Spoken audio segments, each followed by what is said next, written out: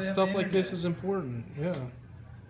Now you need to make a video so next. Yeah, exactly. I need to put it on YouTube, man. What's going on, guys? I just wanted to do a real quick video on this. Somebody on the boards online, they posted up a question as to where this O-ring should go on the oil filter cap.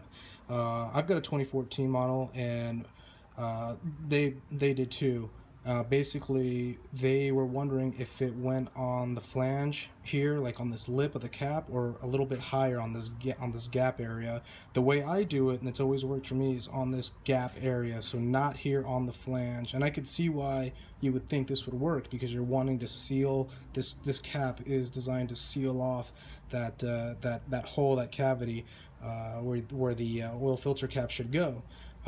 So I could see how that could be a problem. Anyway, other people were chiming in on the thread saying that, oh, I better go check mine too, because I think I actually have it on the flange. So I guess this might be more common than you would think. Yeah, so I've always done it one a little bit up higher here in the gap, and I was kind of curious about this because I started, questioning myself.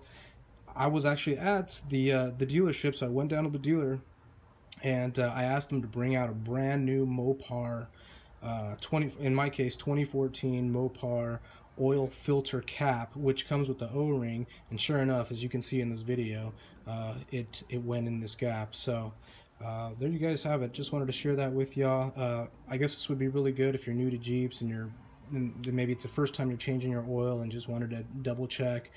Alright guys, well, I will catch you in a little bit. Make sure to thumbs up the video, and I'll see you in a bit. Peace.